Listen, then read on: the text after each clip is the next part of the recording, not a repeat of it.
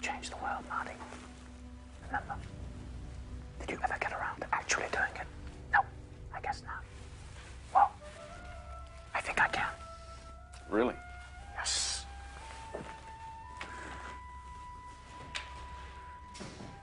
What's wrong with this country, Marty? Money, you taught me that. Evil defense contractors had it, noble causes did not.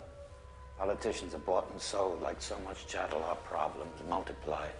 Pollution, crime, drugs, poverty, disease, hunger, despair. We throw gobs of money at them.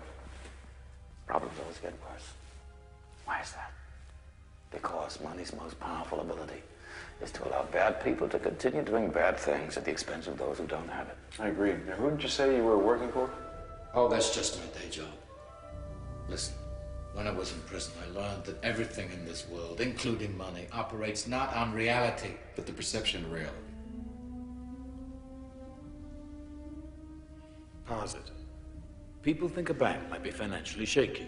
Consequence. People start to withdraw their money. Result, pretty soon it is financially shaky. Conclusion. You can make banks fail. Bzz. I've already done that. Maybe you've read about a few. Think bigger. Stock market? Yes. Currency market? Yes. Commodities market? Yes. Small countries? I might even be able to crash the whole damn system. Destroy all records of ownership. Think of it, Marty. No more rich people, no more poor people. Everybody's the same. Isn't that what we said we always wanted?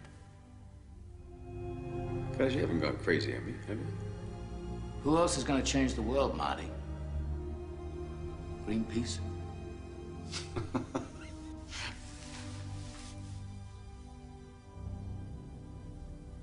You are crazy.